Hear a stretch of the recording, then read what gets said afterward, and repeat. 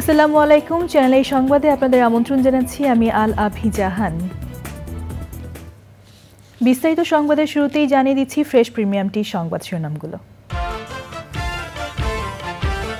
মিয়ানমারের আরাকান আর্মির সদস্যদেরও বাংলাদেশে পালিয়ে আসার শঙ্কা, রোহিঙ্গা সংগঠনগুলোর সাথে তাদের সম্পর্ক যাচাইয়ের পরামর্শ।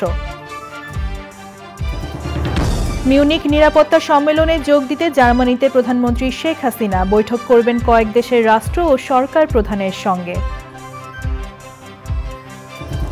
এবং যাত্রীদের সুবিধায় শনিবার থেকে পিক আওয়ারে ৮ মিনিট পর পর চলবে মেট্রো রেল, দৈনিক ট্রিপ বাড়বে ২৬টি।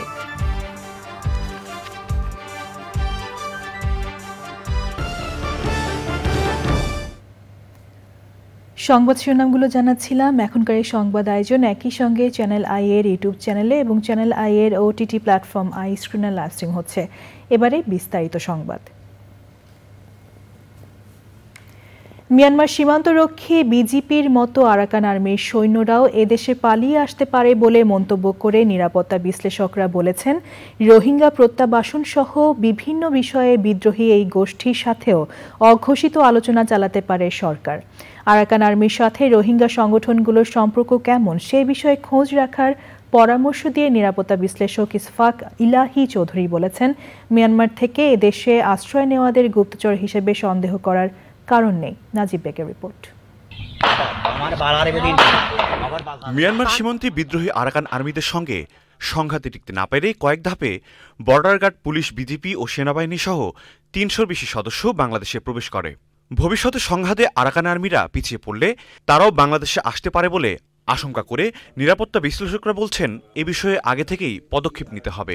যেসব ক্যাম্প এখন আরাকান আর্মির দখলে আছে, ধরেন আপনার যদি সরকারি বাহিনী তাদের উপরে কাউন্টার অ্যাটাক করে এবং সেগুলো সেখানে আবার যুদ্ধ হয়, তখন তো এই আরাকান আর্মি পালিয়ে আসার রাস্তাও কিন্তু একমাত্র বাংলাদেশ। আমরা আরাকান আর্মির যেসব উচ্চপদস্থ যারা আছেন তাদের সাথে বাংলাদেশ সরকারের একটা অঘোষিত একটা আলাপ আলোচনা চলতে পারে। রোহিঙ্গা সংগঠনগুলোর সাথে আরাকান আর্মিদের সম্পর্ক কেমন, নিরাপত্তার বিষয় বিবেচনায় রেখে সেদিকেও নজর দেওয়ার পরামর্শ দিয়েছেন এই বিশ্লেষক। রোহিঙ্গাদের যে সংগঠন দুইটা, আরসা এবং আরএসও, তাদের সাথে আরাকান আর্মির সম্পর্কটা কি? তারা কি একই দলে, না তারা আবার নিজেদের মধ্যে লড়াই করছে? নিজেদের মধ্যে যদি তারা সংঘাতে জড়িয়ে পড়ে তাহলে এক ধরনের প্রবলেম বাংলাদেশের আসবে, আর তারা যদি ওদের সাথে জড়িয়ে যায়, এক হয়ে যায়, তাহলে আরেকটা সমস্যা, অন্য ধরনের সমস্যা। তবে সীমান্তরক্ষী বিজিপি ও অন্যরা গুপ্তচর বৃত্তির জন্য বাংলাদেশে আসেনি বলে মনে করেন তিনি। নাজিব বেগ, চ্যানেল আই, ঢাকা। মিউনিক নিরাপত্তা সম্মেলন ২০২৪-এ যোগ দিতে ৩ দিনের সরকারি সফরে জার্মানি পৌঁছেছেন প্রধানমন্ত্রী শেখ হাসিনা। প্রধানমন্ত্রী ও তাঁর সফর সঙ্গীদের বহনকারী বিমান বাংলাদেশ এয়ারলাইন্সের ফ্লাইট স্থানীয় সময় বৃহস্পতিবার বিকেল ৪টা৩৪ জার্মানির মিউনিখের মুনচেন ফ্রান্স জোসেফ স্ট্রস বিমানবন্দরে অবতরণ করে। জার্মানিতে বাংলাদেশের রাষ্ট্রদূত মোহাম্মদ মোশাররফ হোসেন ভূঁইয়া বিমানবন্দরে শেখ হাসিনাকে স্বাগত জানান। ফ্লাইটটি বাংলাদেশ সময়ে বৃহস্পতিবার সকাল ১১টায় ঢাকার হজরত শাহজালাল আন্তর্জাতিক বিমানবন্দর থেকে ছেড়ে যায়। রেকর্ড পঞ্চম ও টানা চতুর্থবারের মতো প্রধানমন্ত্রীর দায়িত্ব নেওয়ার পর এটি তার প্রথম বিদেশ সফর। ১৬ থেকে ১৮ ফেব্রুয়ারি মিউনিখে অবস্থানের সময় নিরাপত্তা সম্মেলনের ফাঁকে প্রধানমন্ত্রী শেখ হাসিনা জার্মান চ্যান্সেলর এবং ডেনমার্ক ও নেদারল্যান্ডসের প্রধানমন্ত্রীদের সঙ্গে বৈঠক করবেন। ৩.৫ মাস পর কারাগার থেকে মুক্ত হয়েছেন বিএনপি মহাসচিব মির্জা ফখরুল ইসলাম আলমগীর। মুক্ত হয়েছেন বিএনপির স্থায়ী কমিটির সদস্য আমির খসরু মাহমুদ চৌধুরীও। বিকেলে মুক্তি পেয়ে তারা বলেছেন, ক্ষমতা দখল করেও সরকার পরাজিত। গণতন্ত্র ও জনগণের ভোটের অধিকার আদায়ে তাদের আন্দোলন চলবে। রাহুলের রিপোর্ট। গত বছরের ২৮ অক্টোবর রাজধানীর নয়াপল্টনে বিএনপির কেন্দ্রীয় কার্যালয়ের সামনে সমাবেশে দলের নেতাকর্মীদের সঙ্গে পুলিশের সংঘর্ষের ঘটনার পরদিনই গুলশানের বাসভবন থেকে গ্রেপ্তার করা হয় বিএনপির মহাসচিব মির্জা ফখরুল ইসলাম আলমগীরকে। ১০ মামলায় জামিন আগেই হয়ে গিয়েছিল। বুধবার প্রধান বিচারপতির বাসভবনে হামলার মামলায় জামিন পান মির্জা ফখরুল। আইনি প্রক্রিয়া শেষে ১০৮ দিন পর বিকেলে কেরানীগঞ্জের কেন্দ্রীয় কারাগার থেকে মুক্তি পান মির্জা ফখরুল। ভোটের অধিকার, গণতন্ত্রের অধিকার জন্য যে সংগ্রাম শুরু করেছে তাতে ইনশাআল্লাহ বাংলাদেশের জনগণ জয়ী হবে। 28 অক্টোবরের ঘটনায় গ্রেপ্তার হন দলের স্থায়ী কমিটির সদস্য আমির খসরু মাহমুদ চৌধুরীও। একই সময় তিনিও কারামুক্ত হন। ক্ষমতা দখল করেও পরাজিত হয়েছে। বাংলাদেশের মানুষ গণতন্ত্রের পক্ষে রায় দিয়েছে। সেই রায় যতদিন বাস্তবায়িত না হবে ততদিন বাংলাদেশের মানুষের সাথে নিয়ে আমাদের এই আন্দোলন অব্যাহত থাকবে। কারাগার থেকে বের হয়ে গুলশানের কার্যালয় হয়ে বাসায় যান মির্জা ফখরুল, আর সরাসরি নিজ বাসভবনে গেছেন আমির খসরু মাহমুদ চৌধুরী। রাহুল রায়, চ্যানেল আই, ঢাকা। যাত্রীদের চলাচলের সুবিধার জন্য আরও 26টি ট্রিপ বাড়াচ্ছে মেট্রো রেল। শনিবার থেকে পিক আওয়ারে প্রতি 10 মিনিটের পরিবর্তে 8 মিনিট পরপর ট্রেন চলবে। রোজায় অফিস সময়ের সাথে মেট্রো রেল চলাচলের সময়ও পরিবর্তন করা হবে। জান্নাতুল বাকিয়াকে রিপোর্ট। রাজধানীতে সময় সাশ্রয়ী ও আরামদায়ক পরিবহনে অনন্য সংযোজন মেট্রো রেল গত বছর অক্টোবরে উদ্বোধনের পর ক্রমেই জনপ্রিয় হয়ে উঠেছে। বর্তমানে মেট্রো রেলে চলাচল করেন দৈনিক প্রায় 2,70,000 মানুষ। যাত্রীর চাপ মোকাবেলায় নতুন সংযোজন জানিয়ে সংবাদ সম্মেলন করে Dhaka mass transit company limited. কর্তৃপক্ষ জানিয়েছে অফিস টাইমে আরও 26 বার বেড়ে শনিবার থেকে দিন রাতে 178 বার চলবে মেট্রো রেল। উত্তর থেকে মতিঝিল রুটে পিক আওয়ারে সকাল 7:31 থেকে বেলা 11:48 এবং বিকেল 3:13 থেকে রাত 8টা। এই সময়ে 10 মিনিটের পরিবর্তে 8 মিনিট পর মেট্রো চলবে। একইভাবে মতিঝিল থেকে উত্তরা রুটে সকাল 8:01 থেকে দুপুর 12:01 এবং বিকেল 3:53 থেকে রাত 8:40 পর্যন্ত 8 মিনিট পর মেট্রো চলবে। আমাদের যে যাত্রীদের চাহিদা এবং আমাদের যাত্রীর যে সংখ্যা সেটা আমরা বিবেচনা করে আমরা আরও 26টা ট্রেন, মানে ট্রেনে 26 বার যাতায়াত আমরা বৃদ্ধি করে দিচ্ছি। 152 থেকে আরও যদি 26 বার ট্রেন অতিরিক্ত যাতায়াত করে তাহলে সেই ক্ষেত্রে আমাদের 178 বার এখন ট্রেন যাতায়াত করবে। আগে যেখানে পিক আওয়ারে 10 মিনিট ছিল সেখান থেকে আমরা কমিয়ে এটা 8 মিনিটে নিয়ে আসছে। ঘুড়ি আটকে বিদ্যুৎ চালিত মেট্রো রেল চলাচলে গত কয়েকদিনে 3 বার বিঘ্ন ঘটেছে। ঘুড়ি উড়ানো এবং ফানুস উড়ানো যখন শুরু হয়েছে আমরা তার এগেনস্টে আইনগত ব্যবস্থা গ্রহণ করার জন্য আমরা ডিএমপিকে অনুরোধ করেছি, আমরা এমআরটি পুলিশ ফোর্সকে আমরা অনুরোধ করেছি। আমাদের নির্বাহী ম্যাজিস্ট্রেটের মাধ্যমে যারা আমাদের পুলিশ ফোর্সের সহ আমাদের কিন্তু আজকে সারাদিন ধরে আপনারা জানেন যে সেখানে মোবাইল কোর্ট চলছে। আমরা গতকালকে আমরা যাদেরকে পেয়েছি তার ভিতরে যারা অ্যাডাল্ট প্রাপ্তবয়স্ক যারা আছে তাদেরকে আমরা থানাতে হ্যান্ডওভার করে দিয়েছি। দুর্ঘটনা এড়াতে মেট্রো চলাচল রুটে ঘুড়ি না ওড়াতে সচেতনতার আহ্বান জানিয়েছে কর্তৃপক্ষ। জান্নাতুল বাকিয়া, চ্যানেল আই, ঢাকা। এবার ভাষার মাস ফেব্রুয়ারি।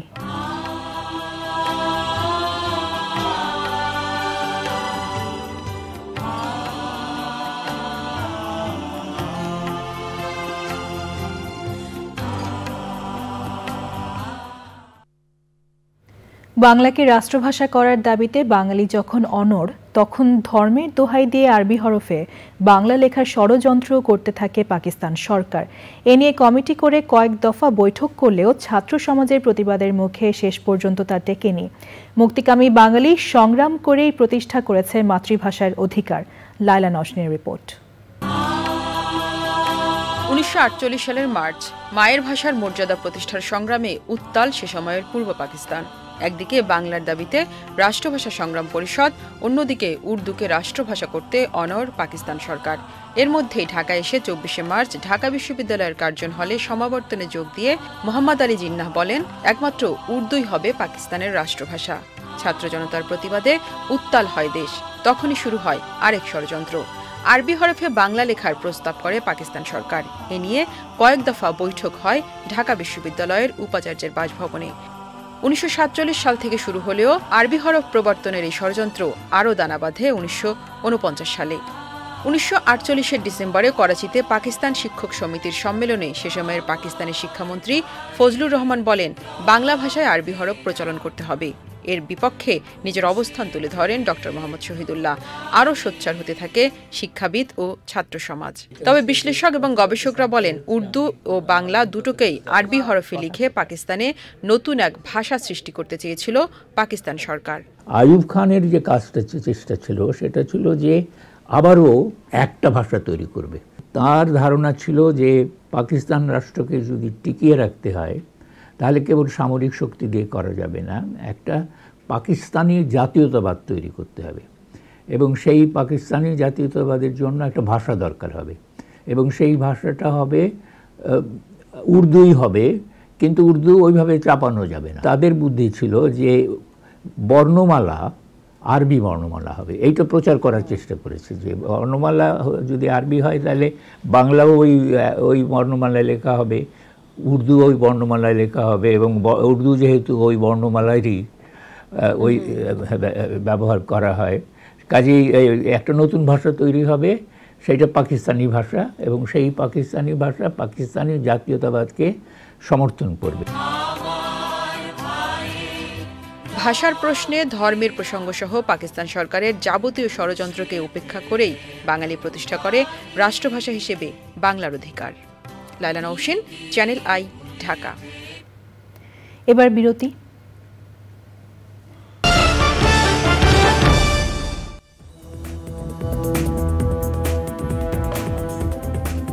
ফিরে এলাম বিরতির পর।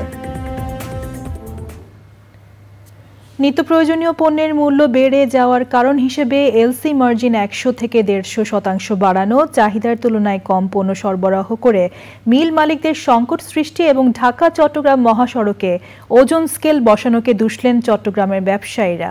তবে বাণিজ্য প্রতিমন্ত্রী বলেছেন, আমদানিকারক ও মিল মালিকরা যতই শক্তিশালী হোক না কেন পণ্য সরবরাহে ব্যাঘাত ঘটালে সরকার কঠোর হাতে দমন করবে। চট্টগ্রাম থেকে চৌধুরী ফরিদের পাঠানো তথ্য ভিডিওচিত্রে মইনুল হাসানের রিপোর্ট। প্রথমবারের মতো বাণিজ্য প্রতিমন্ত্রী দেশের বৃহৎ পাইকারি বাজার চট্টগ্রামের খাতুনগঞ্জ সফর করে ব্যবসায়ীদের কাছে সরাসরি তাদের সমস্যার কথা শুনলেন। দ্রব্যমূল্য বৃদ্ধির জন্য মিল মালিকদের সিন্ডিকেট করে পণ্য সরবরাহের কৃত্রিম সংকট সৃষ্টিকে দায়ী করছেন ব্যবসায়ীরা। আমরা আগে 5% থেকে 10% মার্জিনে যেটা এলসি করতাম, এখন এই এলসি করতে হয় মিনিমাম 125 থেকে 150% মার্জিন দিয়ে।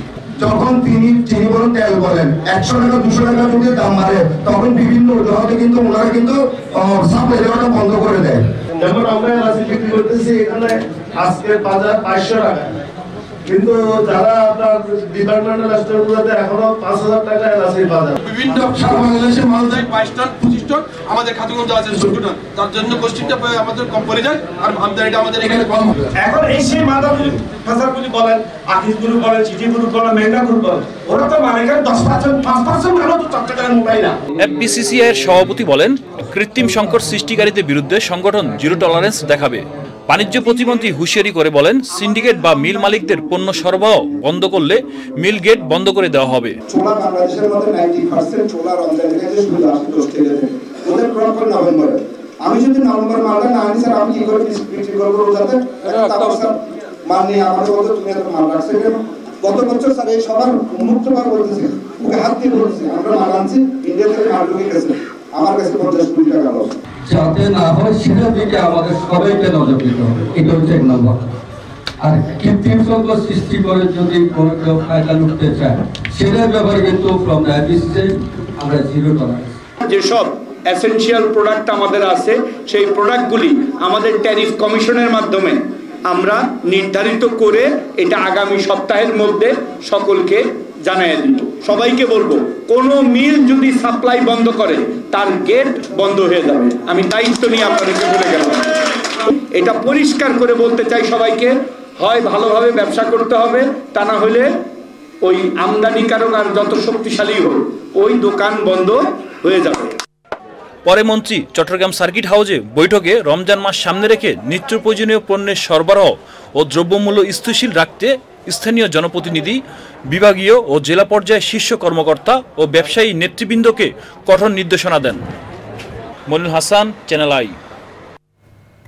এবার নিটোল টাটা কৃষি সংবাদ।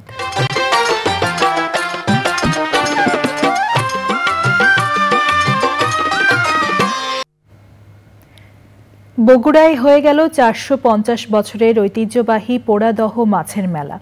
এবছর মেলায় 5 কোটি টাকার মাছ বেচাকেনার কথা জানিয়েছে আয়োজক কমিটি।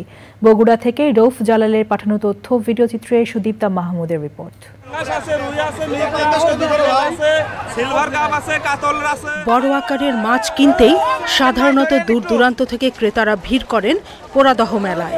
মেলার জন্য এসব মাছ বছরের পর বছর যত্ন সহকারে বড় করেন মাছ চাষিরা।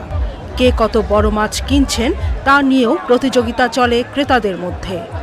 এই মেলাতে আসি মাছ কিনে এবং আরো অন্যান্য আনুষঙ্গিক কেনা পাই। আমরা এখানে সবাই আসি, অনেক বছর এই মেলাটা হয়। মাছের পাশাপাশি বিশাল আকারের মিষ্টি আর নাগরদোলার ঘূর্ণিতে সময়টা উপভোগ করেন সবাই।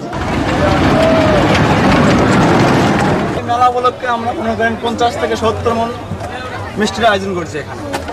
আশা করি আমরা এখানে 8 থেকে 10 লক্ষ টাকা বিক্রি করবো। 200 টাকা কেজি, 190 টাকা কেজি, 250 টাকা কেজি। লাভ মিষ্টি আছে 350 টাকা কেজি, সব ধরনের মিষ্টি টাকা। এবারের মেলায় সবচেয়ে বড় মাছ 40 কেজি ওজনের গোলপাতা বা পাখি মাছ। দাম নিয়ে ক্রেতা বিক্রেতার ভিন্ন মত থাকলেও বেচাকেনা চলছে জমজমাট। এই মেলা উপলক্ষে ভাই মাছ নিচ্ছি আমরা, বড় বড় মাছ।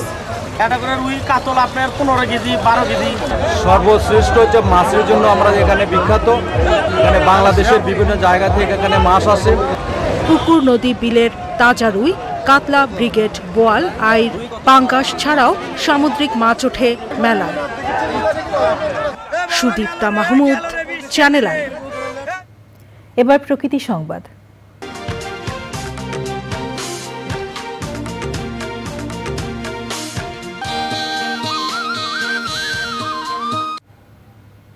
জীববৈচিত্র্য সংরক্ষণ ও জনসচেতনতা তৈরিতে খুলনায় অনুষ্ঠিত হয়েছে সুন্দরবন দিবস। এ উপলক্ষে আয়োজিত অনুষ্ঠানে বক্তারা বলেন, ধ্বংসের মুখে থাকা সভ্যতাকে বাঁচাতে সুন্দরবনের প্রাণ প্রকৃতি ও জীববৈচিত্র্য সংরক্ষণ ও সমৃদ্ধির বিকল্প নেই। ড্যানিয়েল সুজিত বোসের রিপোর্ট।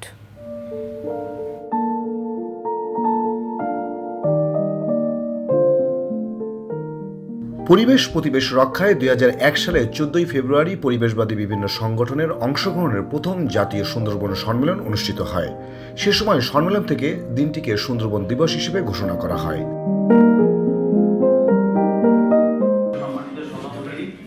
দিবসটি উপলক্ষে দিনব্যাপী নানা আয়োজনে তুলে ধরা হয় বাস্তুতন্ত্রে সুন্দরবনের ভূমিকা ও রক্ষায় করণীয়। প্লাস্টিক এবং পলিথিন জন্য আমরা সুন্দরবনে যখন ভ্রমণ করতে যাবো, অ্যাটলিস্ট সেটা জন্য আমরা পানিতে না ফেলে সচেতনতার সাথে সেটা সংরক্ষণ করে যদি একটা সুন্দর একটা ওয়েতে জন্য সেটা আমরা একটা জায়গায় বজ্রটা নিঃসরণ করি। আমরা সুন্দরবনের গাছ না কাটি, পরিবেশ না করি, কারণ এগুলো পরবর্তীতে বিভিন্ন ঘূর্ণিঝড়, সাইক্লোন, নানা রকমের সমস্যা করে। তার উপরে সুন্দরবনে অনেক রকমের পশু পাখি রয়েছে যেগুলো অনেকটা বিলুপ্তের পথে। তো আমরা এই পশু পাখিগুলো হত্যা না করি, কারণ এগুলো তো আমাদের ঐতিহ্য। সুন্দরবনের ইকো ট্যুরিজম রক্ষায় নানা পদক্ষেপের কথা তুলে ধরা হয় আয়োজনে। যে মাছ ধরার সময় যে ফ্লুটগুলি যখন ব্যবহার হয়, সেই ফ্লুটগুলি যদি জাল থেকে খুলে যায়, সেগুলি যেন তারা সাথে সাথে সংগ্রহ করে, কারণ এগুলি কিন্তু কখনোই পচে না, এটা কোনোদিনই পচবে না। 1000 বছর 100 বছর এগুলি ওখানে থেকে যাবে এবং এটা আমাদের সিস্টেমকে নষ্ট করবে। হাজারো প্রাণের আধার বিশ্বের বৃহত্তম ম্যানগ্রোভ ফরেস্ট সুন্দরবনের প্রকৃতি ও জীববৈচিত্র্য রক্ষার দায়িত্ব সবার। বিভিন্ন ধরনের বন্যপ্রাণীর সংখ্যা কিন্তু বেড়েছে, বৃদ্ধি পেয়েছে, এবং পাশাপাশি সুন্দরবনের যে গাছের ঘনত্ব বা কার্বন মজুদ সেটাও কিন্তু পূর্বের তুলনায় বৃদ্ধি পেয়েছে। সুন্দরবনের ম্যানেজমেন্টের ক্ষেত্রে বৃষ্টির মাছ ধরা কিন্তু এখন আমাদের জন্য একটা চ্যালেঞ্জ হয়ে দাঁড়িয়েছে। Daniel Sujit Bose, channel I, Khulna. এবার খেলার খবর।